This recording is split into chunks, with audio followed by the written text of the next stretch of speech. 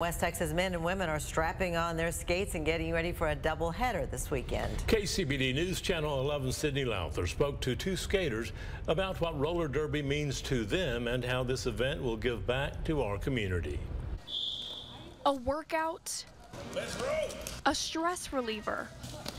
Many men and women skate for many different reasons. Some start very young. I've been skating since I could stand up. While some may get a later start in life. I started in 2012 and been playing ever since. But either way, all of the skaters come from different walks of life, like longtime West Texas Derby skater Suzanne Patton. My kids were pretty grown and I had time, and it was a bucket list thing. And so I was out one night and I got a recruiting flyer, and that was it.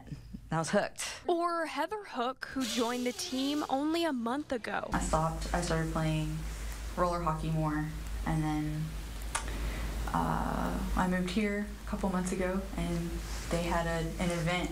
So I went to boot camp. But they are not just teammates. They began to see each other as family on and off the floor, and are always there to pick each other back up. We can all have totally different walks of life and different interests outside of derby, but when you get on the floor, you're all the same. It's very inclusive, and so that you really feel like you have a place where you belong.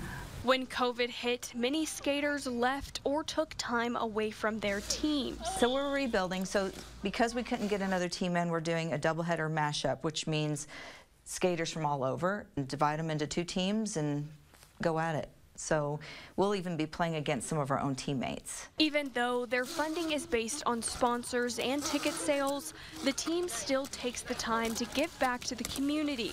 And that is what this upcoming event is for. Being part of the community and giving in that aspect is really rewarding as well.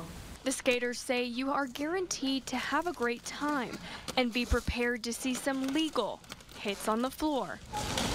Sydney Lowther, KCBD News Channel 11. The West Texas Roller Derby doubleheader is set for this Saturday, August 5th. Doors will open at 6 p.m. and the first whistle will blow at 6:30. The event will be held at Prima Vista Events Center, that's near North FM 179 and Dartmouth Street. Tickets are $20, but if you bring 3 school supply items, you will get a $5 discount.